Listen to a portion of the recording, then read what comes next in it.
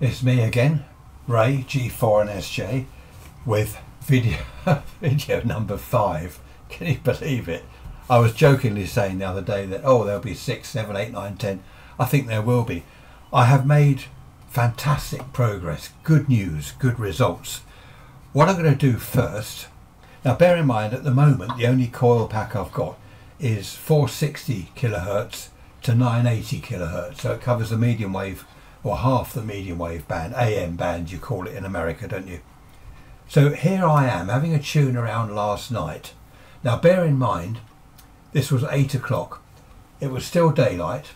The ionosphere, the D layer, which disappears at night and allows medium wave signals to go through and then reflected off the, is it E or F or something. So the D layer was still absorbing signals to an extent. Later in the evening I tuned in around 11 o'clock, medium wave, absolutely packed, jam-packed stuff all over the place. But anyway, have a look at this. This is where I'm just tuning from 460 to 980.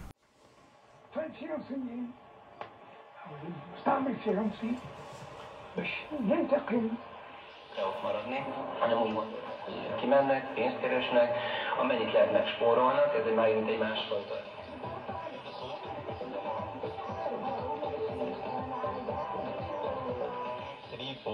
Te estaba toda la vida por el aspecto grega.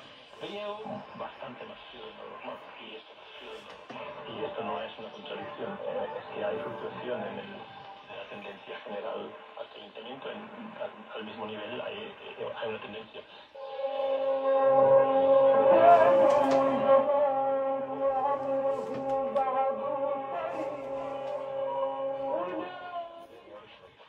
Sour Princess. Return flights are included from a UK airport to Mali, the capital of the Maldives.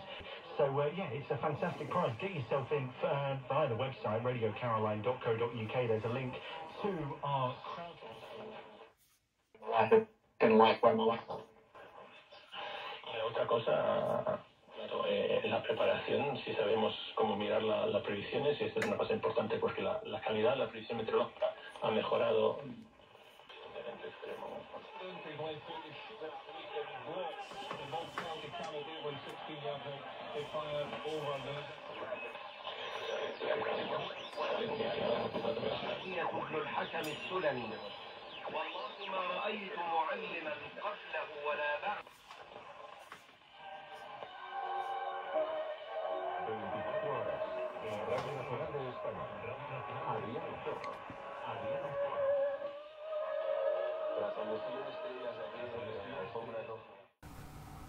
Bear in mind, as I say, it wasn't dark, not completely dark, and also I had the RF gain turned down because there's so much stuff. I just wanted to get the stronger stations.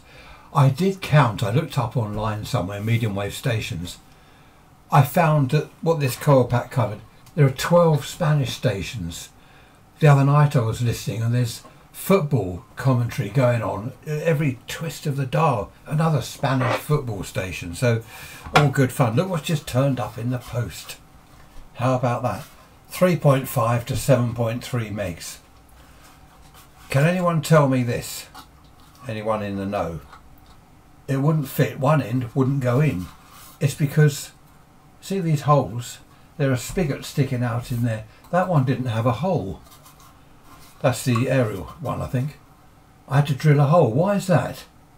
Does anyone know why that didn't have a hole in it, so it wouldn't fit? Are there different coil packs? It's a bit bashed about. Are there different coil packs for different models of receiver? I don't know. I've not come across any of these before, so only ever having the one coil pack, I don't know whether there is a difference. Sorry about that background noise there. I've had a tune round, 3.5 to 7.3 megs, all a bit dead, but it is. I've just tuned round on the ICOM 7300. It's dead, there's nothing there during the day.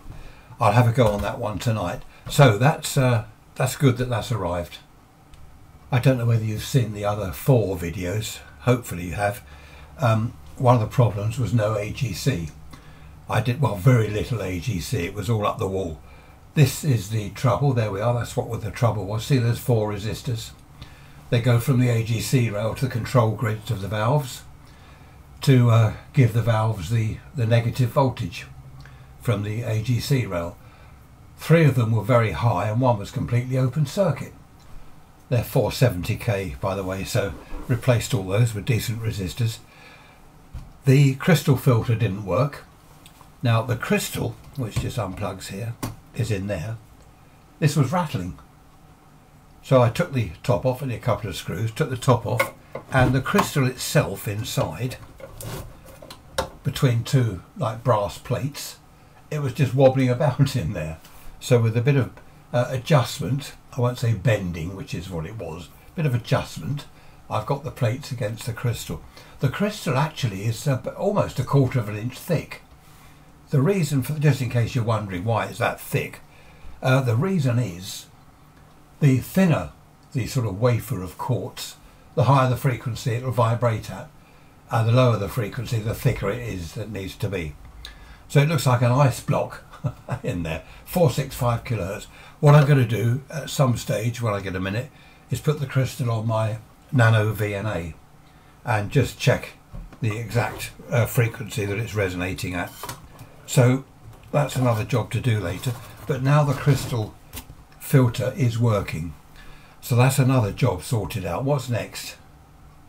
The S meter, I've still got problems with that. It reads, but on an S9 plus signal, for example, BBC Radio 5 Live from Southwick, what's that, 6 miles away, 2 kilowatts, up a mast just there, it's end stop here, you know, it's S9. On here it's S3, if you're lucky, with the RF gain flat out. You can just about see there's a hole there where the noise limiter control should go. Now, there's nothing in that hole, and someone scratched aerial trimmer there. I've worked out what's going on here. This here, below the, you can see that, below the S meter on the right, that is the limiter control, and it looks original. This is the problem I'm up against.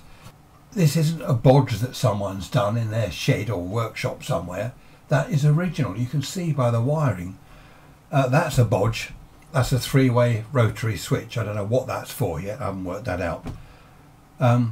There's a headphone socket there, which on most of these receivers is there. And it's there. And there's an empty hole there where the limiter pot should be. Now here's an interesting thing, just in case you're getting bored. What year is this? People have said it's 1930s. I thought it was 40s. I've been reading up about National HRO, and they manufactured these well into the 50s, and I read somewhere early 60s. Now here's a clue. Metal valves, they changed from glass to metal valves at some stage, I think in the 40s. These valves don't have top caps. The control grids are on the pins underneath, so there's no top caps here. So is that a later modification or something or other? Here's a little clue. This is it's a bit blurred, sorry it's a bit blurred. There's a capacitor I replaced. Jan 58, there we are, January 1958, and it looks like an original component. I checked it before I took it out. That hasn't been added by someone. You haven't had one replaced there. It is an original component. I'm 99.9% sure of that. Does that mean this receiver was assembled in 1958 when the capacitor was made, or later? Could have been 59, 60. I really don't know. I don't know whether I mentioned in the last video the little audio output transformer that someone had bodged in. I took out. I got it going with that, but there was distortion. It didn't match the valve impedance, you know, the primary of the thing didn't match. So luckily I had a brand new radio spares transformer, there it is, which has got impedance taps on the primary and the secondary. So I've now got the best match I can with that, and the distortion has gone. So that's something else that I've put right. There's still a lot to do. As I say, the S meter isn't working properly. The S meter zeroing pot, which is there above the triode audio output valve. Now the triode audio output valve is original. I know most of these had a 6V6 in them. That is original, a B36. I found, was it an HRO R106 that used a triode. I think it was the 106. So there are these receivers around with a triode audio output valve, and this is one of them. I cannot find anywhere a manual or the circuit diagram of the way this is wired with these valves. I can't find one anywhere. But even without that, even without the circuit, oh, the thing is, the R106 circuit has, now was it that one with the crystal filter? I think that has variable capacity. Yeah, that's the one with the variable capacitor, which is the variable selectivity. Most of these have a switch, a 6-way switch for selectivity. The R106 uses a variable capacitor, as this does.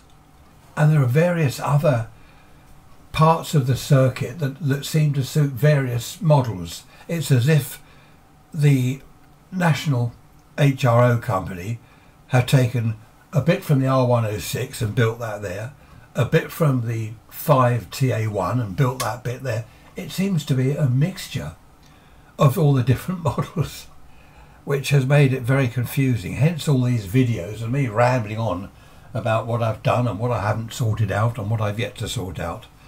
More good news. Thank you, Mike, for dropping round another coil pack. What is it? 900 kc, sorry, kilohertz, kcs, 900 kilohertz to 2.05 megs. So basically 1 meg to 2 megs, which gives me the rest of the medium wave AM band. That is,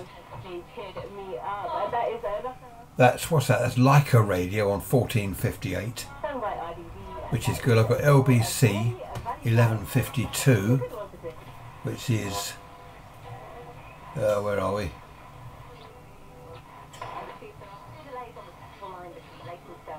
There. I'm Louise Cookie. Your next update is in 20 minutes here on LBC News. That's LBC. So I've now got 3 coil packs. I can cover the whole of the medium wave band. And the other one I've got was at 3.5 to 7.3 megs. So that's good. There's a strange problem with this, which I'll show you in a minute. I did a recording with the phone, a little video. It's rather odd. We'll have a look at that now. I just want to show you this. This is LBC on 1152. Okay, if I tune here,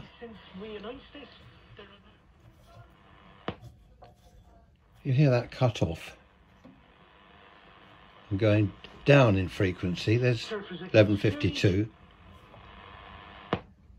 Cuts off, and it's all become microphonic.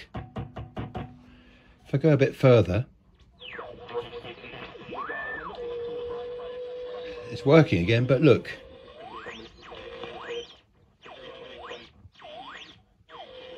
Something very strange with the mixer valve there.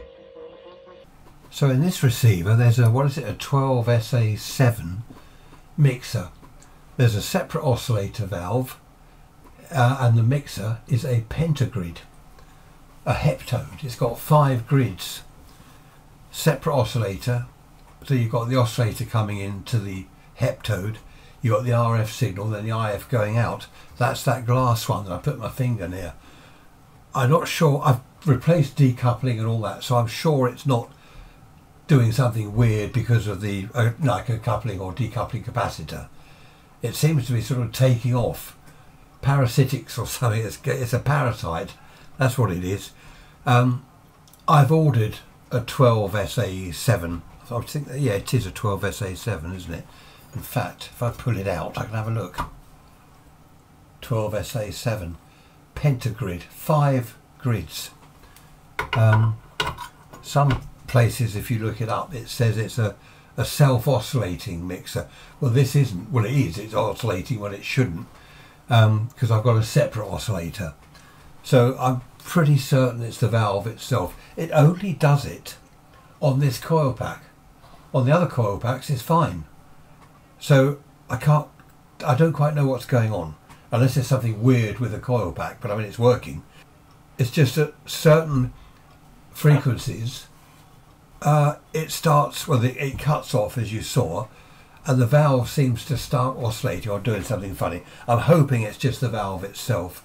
I also ordered a double diode for the noise limiter, because that went funny. I tapped it, the original one, I haven't put it in yet, and it did all sorts of weird things. So I thought, right, we'll have a double diode in there, a new one in there. I'm not worried about the noise, you know, the limiter at the moment. I'm just trying to sort out these other problems. Here's the thing, I can't find on any HRO circuit a mixer like that with a heptode as the mixer. It's just not there on any of the circuits. So where's that one come from? Again, it's all original underneath.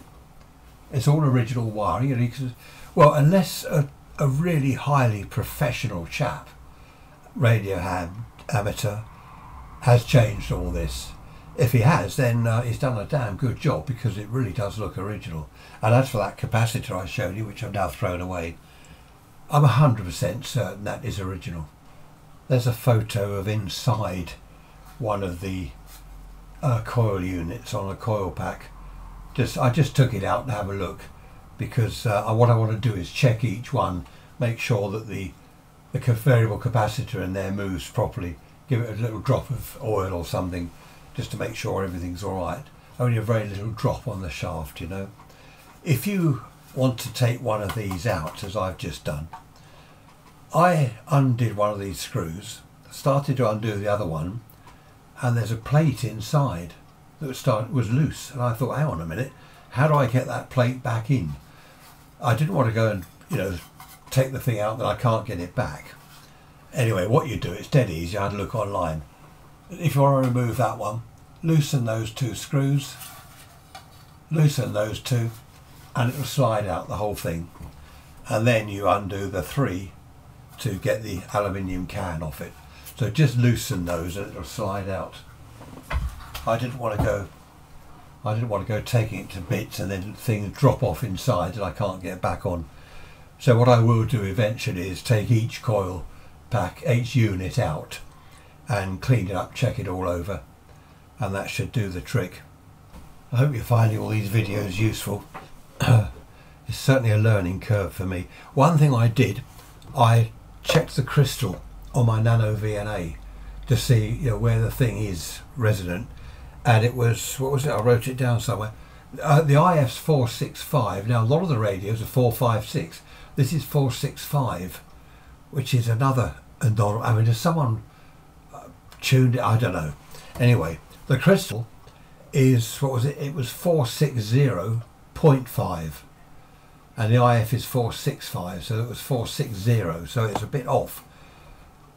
I did read that you know, when you plug the crystal back in, of course it is pulled, and there's a capacitor in there, so I don't know exactly. I'm not too bothered about that. The crystal filter all works as it should, as far as I can tell. So okay, I shall leave it there. I'm making a list of all the stations I've been receiving on medium wave. It seems to be very sensitive. I haven't adjusted any IF alignment yet. I'm leaving alignment till very last.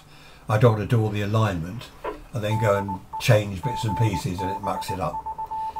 Okay, well, on that note, with a bit of Morse code from a 2-meter repeater in the background, I shall see you next time. As I say, I hope you find the videos useful. Thanks for watching as always. See you next time. Bye bye for now.